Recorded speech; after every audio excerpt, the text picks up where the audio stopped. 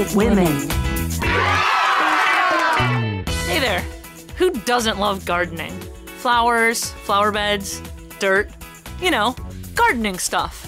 So imagine my delight when I saw this British commercial. When everything's a mess, my favorite thing to do is mow the lawn, mow the lawn. Mow it, do it, cut it, trim it. Some bushes are really big, some gardens are mighty small. Hold on. I don't think they're talking about gardening. Ah yes, the bush. It's just another one of Mother Nature's gifts to the endless supply of euphemisms for our lady parts. For indeed, how else but in euphemism could we speak of them? For we are ladies, and when our delicate lady parts are mentioned, we cannot bear it. Hey, I got us 2 tickets to the vagina monologues. Not again. Using natural metaphors protects us from saying horrid words like and. And these euphemisms are so ingrained in our culture, in the American version of that Razor commercial, they didn't need to say anything at all.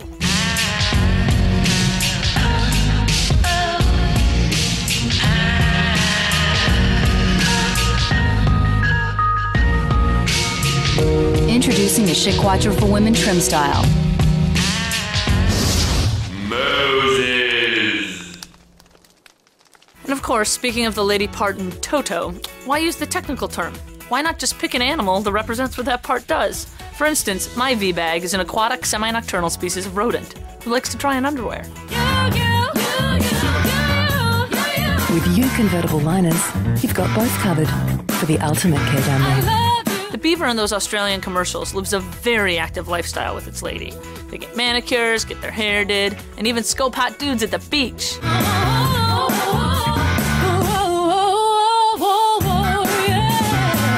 Man, I don't know which beaver to go after.